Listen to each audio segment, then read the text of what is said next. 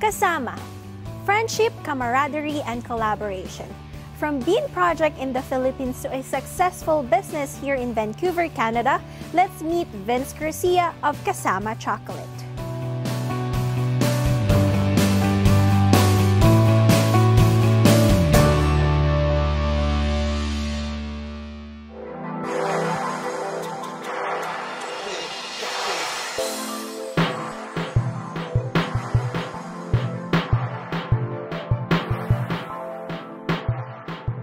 So I'm a second generation Filipino. My parents are from Ilocos and Tuao and Cagayan, northern Luzon, in the provinces. They immigrated to Canada in the 1970s, and so I grew up in a very Tagalog-speaking, Ilocano-speaking household. My parents arrived here, and for my own personal migrant story, you could say it's almost a bit of a reverse story. Born and raised in Canada.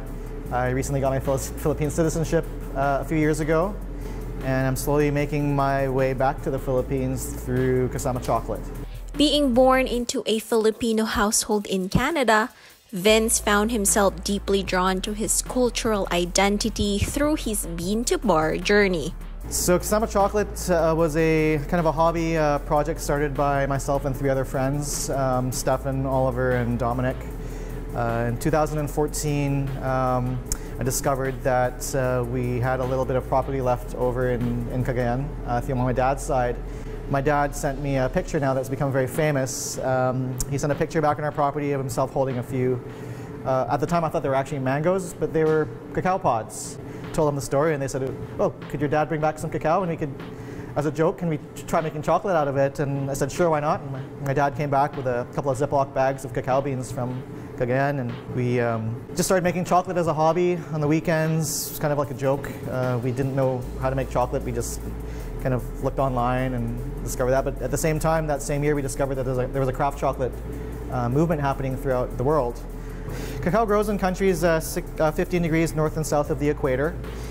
Cacao came to the Philippines during the Galian trade route between Spain, Philippines, and Mexico in the 1600s. So it's been in the Philippines for quite some time. So usually what they'll do is they'll have two harvests during the rainy season and the dry season in the Philippines. So it's every 6 months. The cacao pods go from the size of about a jalapeno pepper to the size of almost a small football.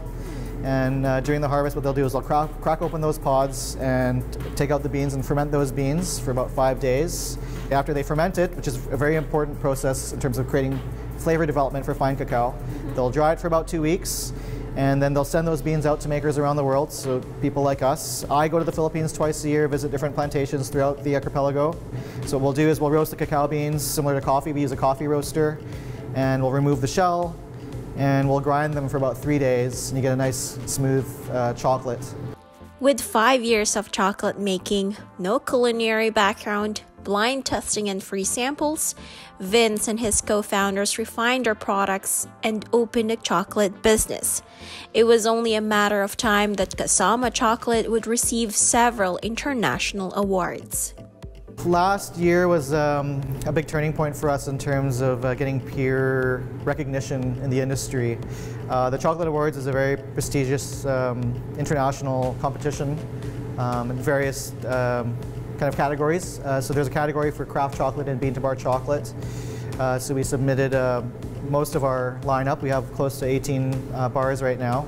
We got a top 3 medals for our Philippine Durian bar. We got recognition also for our Davao 70% bar. Our Goat's Milk bar won a gold as well, and our Café Espresso, which uses Philippine coffee beans and Philippine cacao. So a lot of our flavored bars, we use our Philippine beans as a base. We also do like a few of our single origin bars are from different parts of the Philippines. Vince's Kasama Chocolate journey brought him back to his roots and taught him what Kasama truly means, in every sense of the word.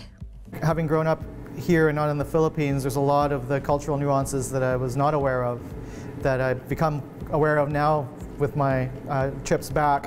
I think one of the funny things is there's a lot of Filipinos, especially in the province, they tend to ask me, like, why am I here? But what I like the most about it is when I go back, especially to Cagayan, or Region 2, is when Filipinos back home know that you're from that region, they know that your roots are from there, so you're automatically almost like family. I've gone and visited plantations and stayed with families who had not known previously, and they took me in as their own, like a nephew.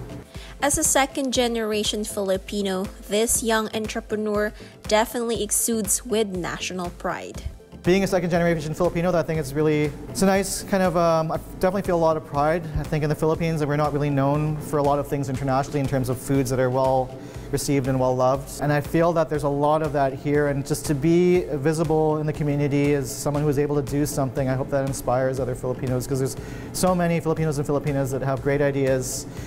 I think now that I've kind of starting to come full circle and understand what it means to be Filipino by seeing where your parents are from and seeing how there's an old world still left over. I'm very proud, and I think that for most second-generation Filipinos too who are looking for that connection, I highly recommend to spend time with where your families, your lolos and lolas are from. It's there and it's very tangible, and it's an amazing feeling. Join us next time here on Journey, Stories of Filipinos in Canada.